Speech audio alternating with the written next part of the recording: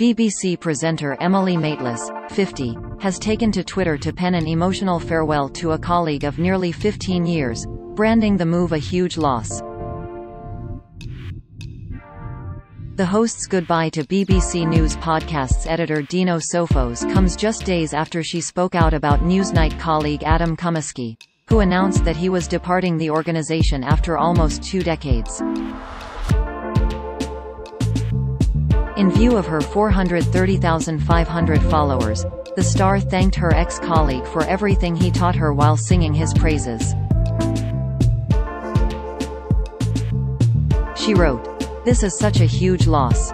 I cannot thank Dino enough for everything he's taught me this past year. Such extraordinary talent and the greatest fun. A huge loss." Emily ended the post. She was responding to Dino's announcement that he was leaving the broadcaster. He had penned, "After 14 years, I've decided to leave the BBC. It feels like the right time for a new challenge."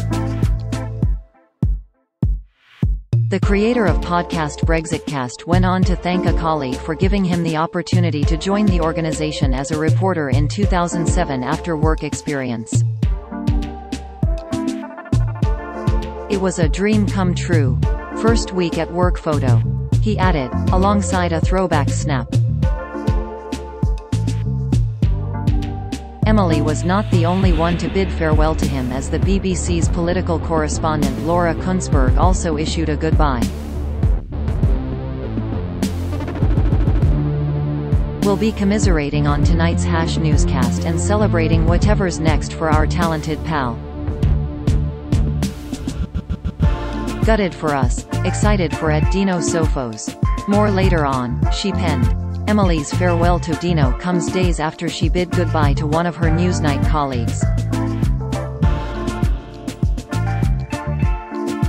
Adam announced he was leaving the BBC after 19 years. He was a producer on BBC Newsnight, as well as working for BBC Radio 5 Live and Radio 4 during his time at the BBC. Adam announced his news in a series of tweets thanking his colleagues. Trending reacting to the producer's statement, Emily penned, "We will miss this guy deeply. Not just for his ability to recite the entire oeuvres of Steve Coogan, nor for his enthusiasm about feature-length films on fishing from the 1970s. But just for the sheer joy of walking into the office and knowing the day will be fun. See you Miski time."